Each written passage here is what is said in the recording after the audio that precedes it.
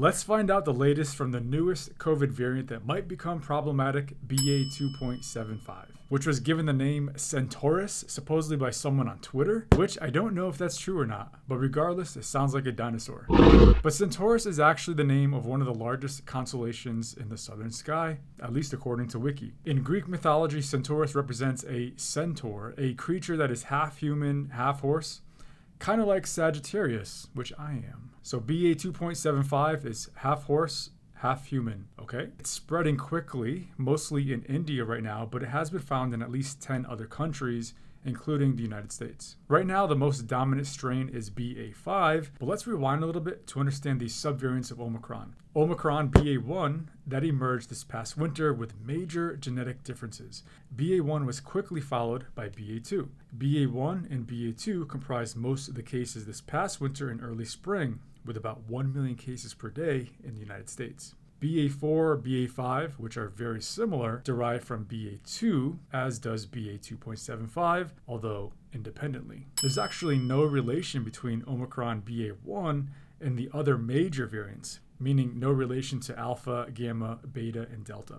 BA.4 and BA.5 are more than capable of reinfecting those with previous COVID infections, including those who've had Omicron, regardless of vaccination status. This is just like those who are infected with Omicron BA.1 were susceptible to BA.2, and so on. This report indicated that BA.5 was about 15-fold more resistant to the monoclonal antibody treatment Evusheld and sotrovimab compared with the previous variants. This resistance, in addition to new mutations, it's likely related to sensitivity to a membrane protease, that TMPRSS2, that's associated with cell membrane infectivity. BA.5 could be more similar to the Delta variant that was back in 2021, especially when you consider that BA.5 is getting into the lungs on a more frequent basis compared to Omicron. That's why I see a lot of these BA.4, BA.5 COVID infections with cough, coughing up lots of phlegm. It's getting into the lungs. Compare that to Omicron, not so much. But back to this newest subvariant of Omicron, BA.2.75. On July 7th, the WHO classified it as a variant of concern, and it is being monitored closely.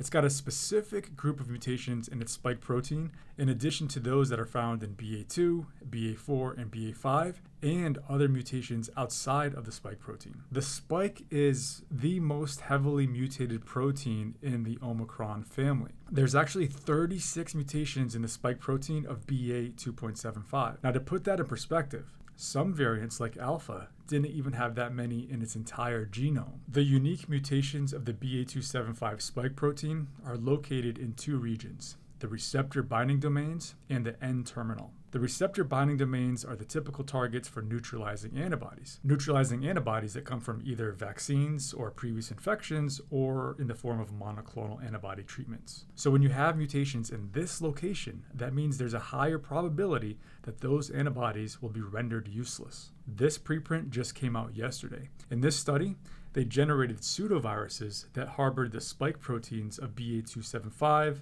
BA.4, and BA.5, as well as BA.2, and they then evaluated the effectiveness of 10 different monoclonal antibody treatments on them. Now, this was a preprint study, but based on these preliminary findings, the authors concluded that 3 of the monoclonal antibody treatments, regdenvimab, sotrovimab, and tizagevimab, unfortunately did not exhibit antiviral effects against BA.2, BA.4, and BA.5. But the good news is that they did seem to be effective against BA.2.75, which suggests that these antibodies can be used for the treatment and prevention of BA.2.75 infection. But the spike protein mutations, it's not just about its ability to escape antibodies. It also allows the virus to be more transmissible when those mutations promote better binding to the ACE2 protein on our cells. And because of this, and because of the antibody escape, it continues to be a cat and mouse game between our immune system and new COVID variants that keep mutating, that keep evolving. And that's why it's a continuous back and forth of adapting new vaccines that fight these new variants,